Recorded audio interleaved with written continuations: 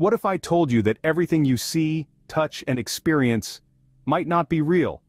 Welcome to the brink of reality and imagination, where the very fabric of existence is questioned. From the philosophies of ancient civilizations to the cutting-edge theories of today's brightest minds, comes a theory so compelling, it challenges the very nature of our existence. Simulation theory. The idea that our universe, our consciousness, might just be an advanced computer simulation. Explore the evidence, the skepticism, and the profound implications of a reality where the lines between humanity and technology blur. Join us on a journey through the matrix of reality. Question the seen, the unseen, the truths we accept and the lies we perceive. Welcome to Quantum Mind. The notion of a simulated reality, far from being a purely contemporary phenomenon, is deeply embedded in the annals of philosophical thought, stretching back to ancient civilizations. This enduring fascination with the nature of reality and our perception of it has seamlessly transitioned from the realm of speculative philosophy to the forefront of scientific inquiry today. Picture the ancient Greeks, a civilization renowned for its profound philosophical inquiries, delving into the essence of reality itself.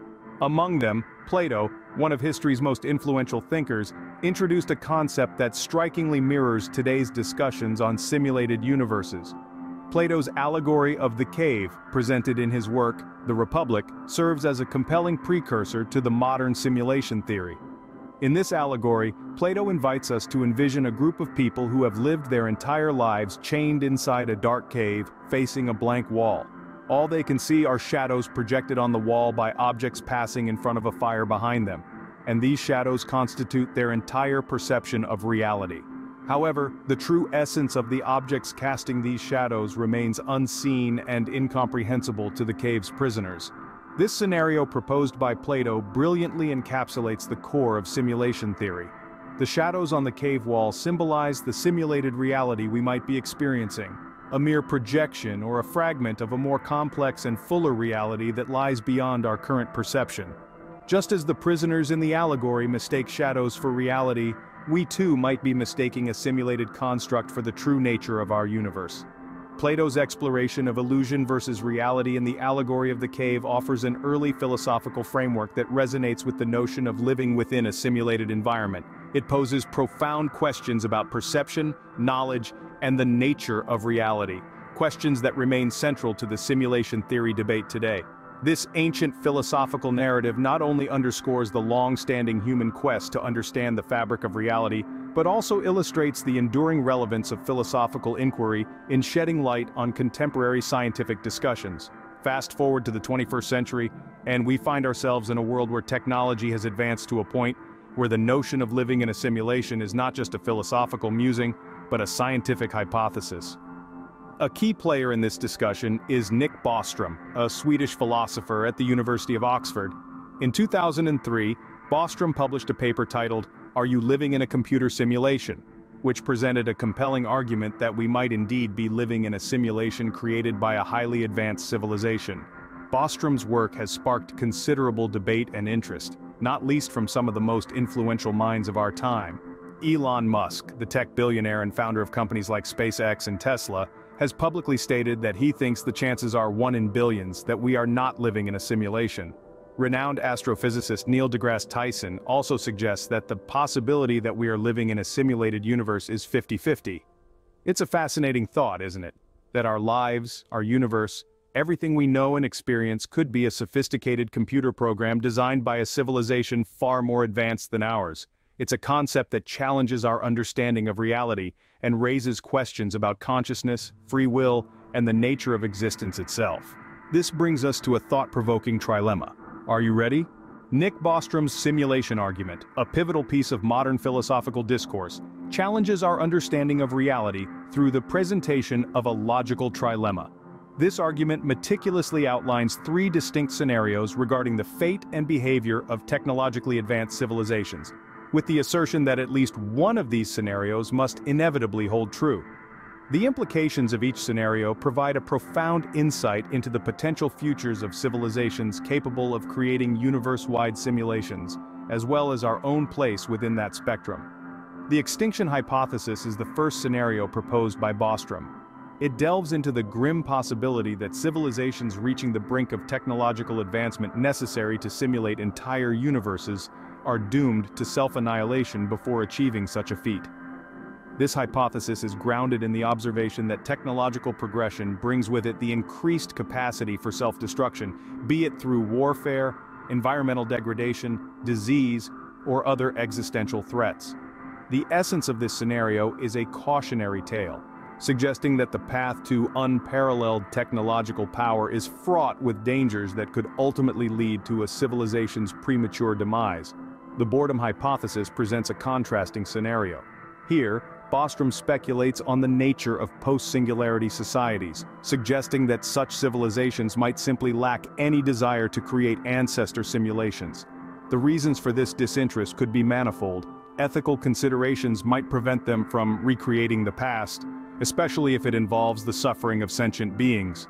Alternatively, such advanced societies could have transcended beyond a point where simulating their own historical realities holds any allure, deeming it an uninteresting pursuit compared to other unimaginable and far more enriching activities available to them.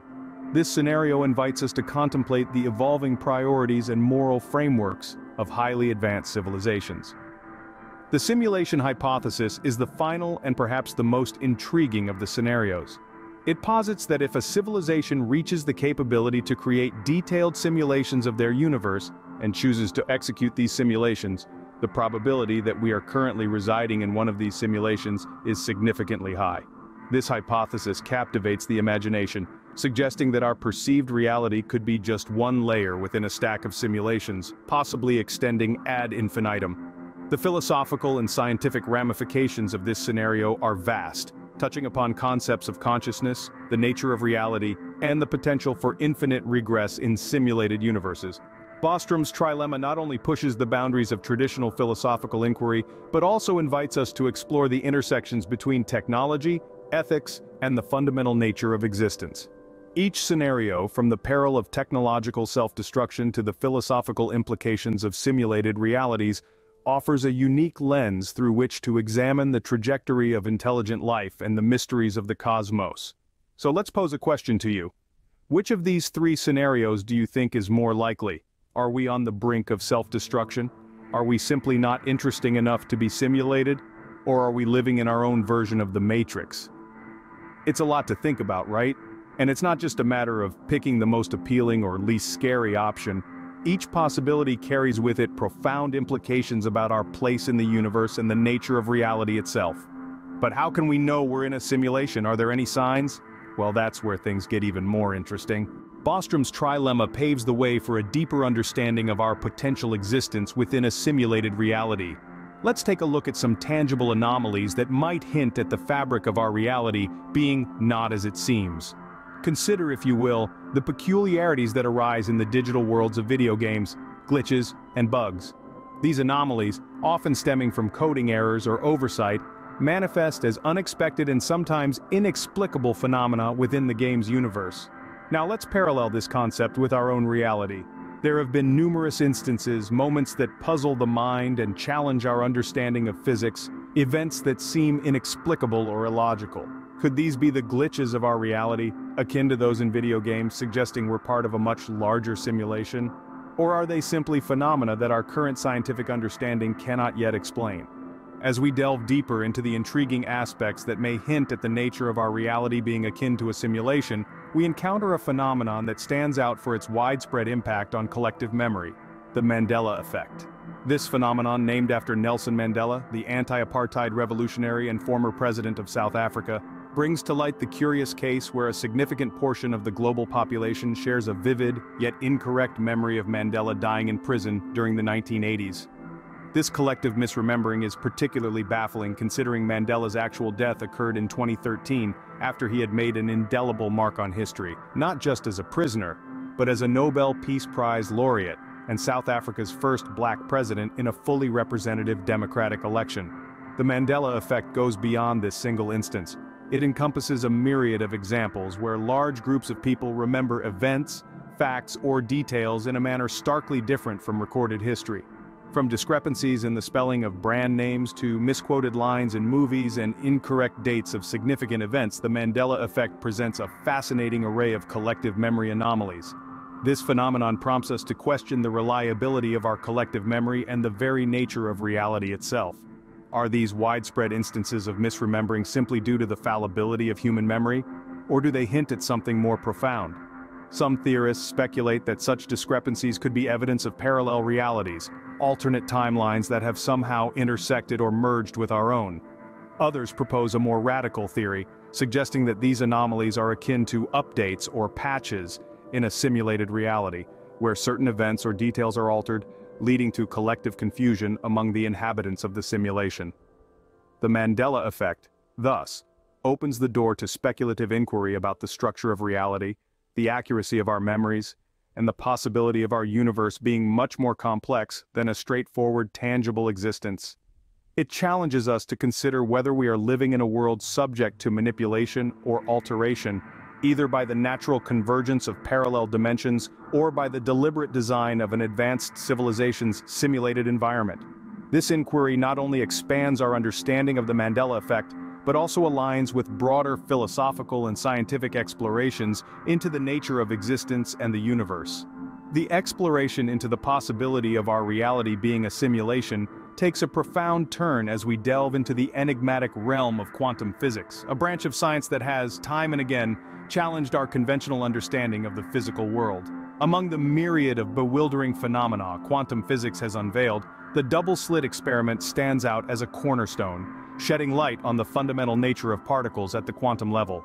This experiment demonstrates that subatomic particles, such as electrons or photons, can display characteristics of both particles and waves, a duality that defies the classical laws of physics.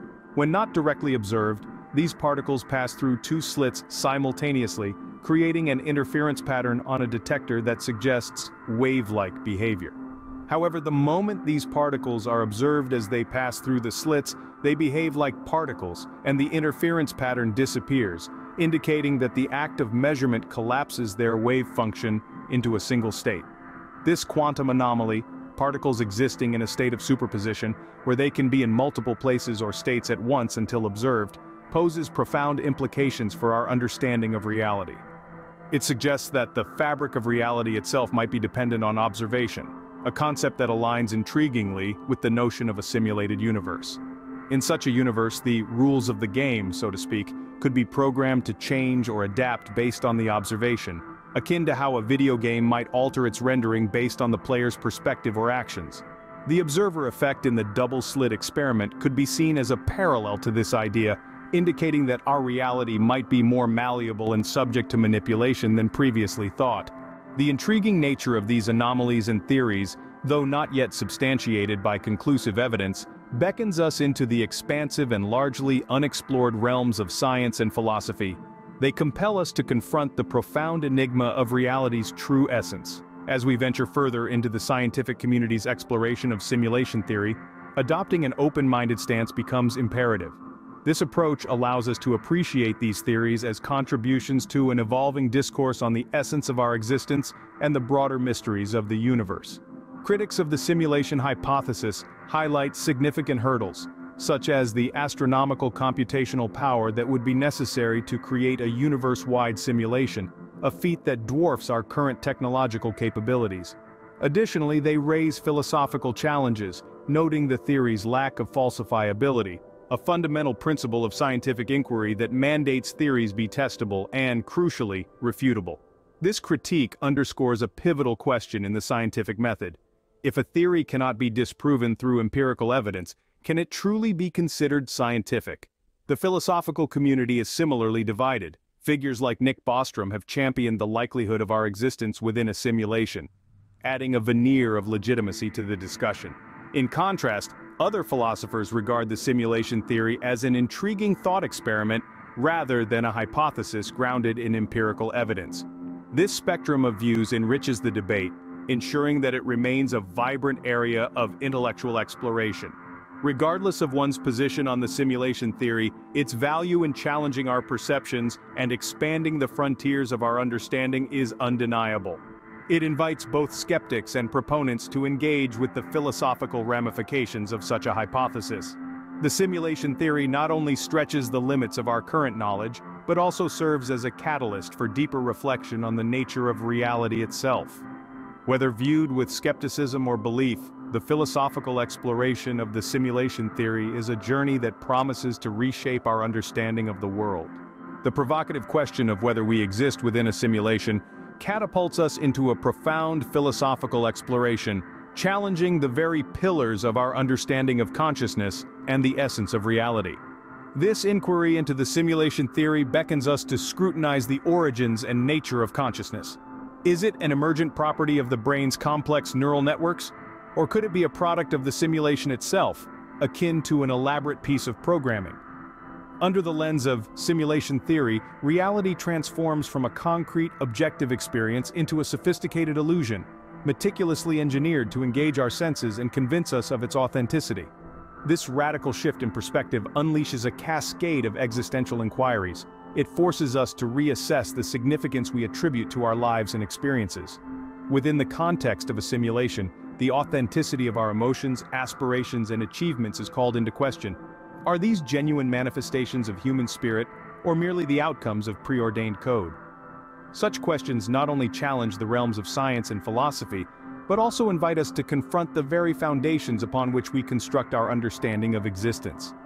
As we navigate these tumultuous philosophical seas, the quest for concrete evidence of our reality's nature persists.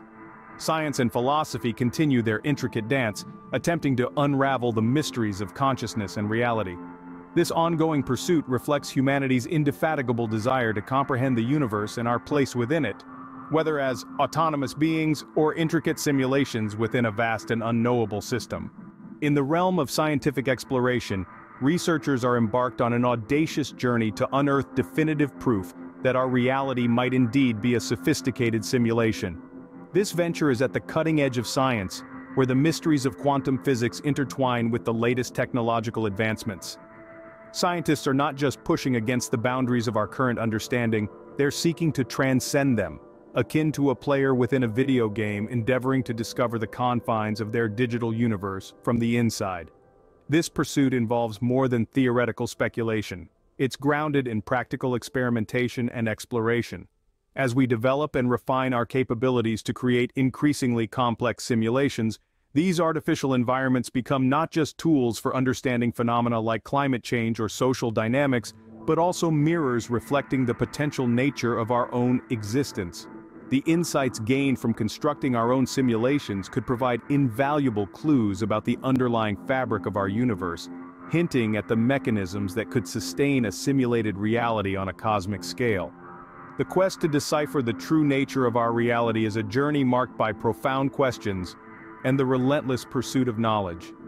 Each discovery, each technological breakthrough brings us closer to understanding whether our perceptions of the universe align with its true essence, or if they're merely the outputs of an advanced cosmic simulation. Yet, amid this pursuit, one truth remains unchallenged. The path to uncovering the nature of our reality is as intrinsically captivating as the potential revelations it holds. The journey itself, replete with intellectual challenges and the thrill of discovery, underscores the enduring human quest for knowledge and the desire to understand not just where we are, but what we are in the vast expanse of the cosmos. As we wrap up, simulation theory certainly gives us a lot to think about. As we draw this discussion to a close, the concept of simulation theory opens a vast expanse of contemplation and inquiry into the essence of our existence. This theory compels us to scrutinize the foundations of what we consider to be real, urging us to delve into the profound implications of our reality, potentially being an elaborate construct. It challenges us to envision the ramifications such a paradigm might have on the future of humanity. Are we participants in an intricate simulation, the complexity of which surpasses our current understanding? This exploration invites us to engage in a broader dialogue, to share insights and hypotheses about the potential scope and scale of our reality. What does the notion of living within a grand simulation imply about our perceptions, our decisions, and the nature of consciousness itself? We encourage you to contribute your thoughts and perspectives to this fascinating conversation. Subscribe to our channel for more content that pushes the boundaries of conventional thought, and join us in this ongoing exploration of simulation theory. Thank you for watching, and for embarking on this intellectual journey with us. Your engagement enriches the discourse, shedding light on the myriad ways in which the concept of a simulated reality resonates with our deepest questions about existence, identity, and the cosmos at large.